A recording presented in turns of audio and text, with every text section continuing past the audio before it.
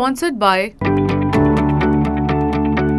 In a major breakthrough in the NEET-UG 2024 paper leak case, the Central Bureau of Investigation made its first arrest in the case, apprehending two individuals, Manish Prakash and Ashutosh Kumar.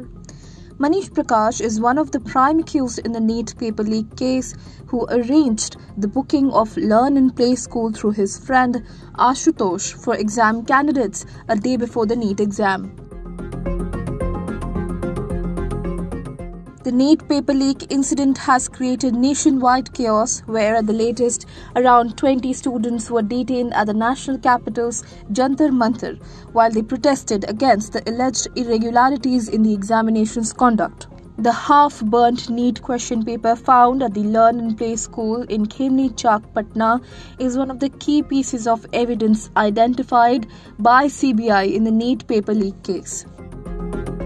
Pertinently, the NEET paper leak controversy also found a mention in President Draupadi Murmu's joint address to the Parliament on Thursday, where she stated that the government is committed to a fair investigation into the paper leak case that has affected thousands of students across India.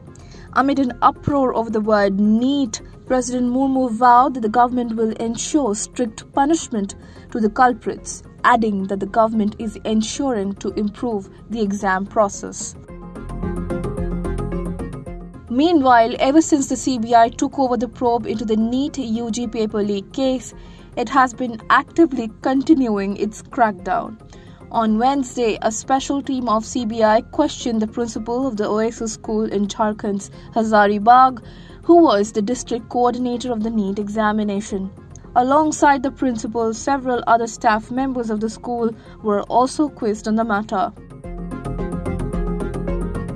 In Bihar, the other epicenter of the case, a special CBI court in Patna sent two accused, Chintu Kumar and Mukesh Kumar, into CBI remand for 3 days.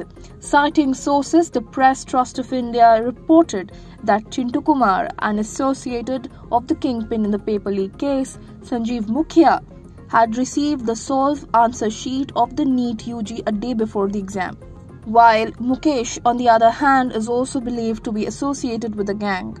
The solved answer sheets were distributed among the NEET aspirants a day before the exam for the answers to be memorized.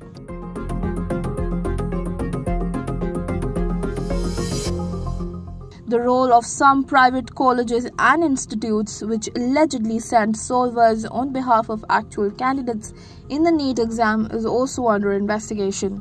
Apart from Oasis schools, St. Xavier's School, DAV Public School, Holy Cross School and Vivekananda Central School are also being investigated.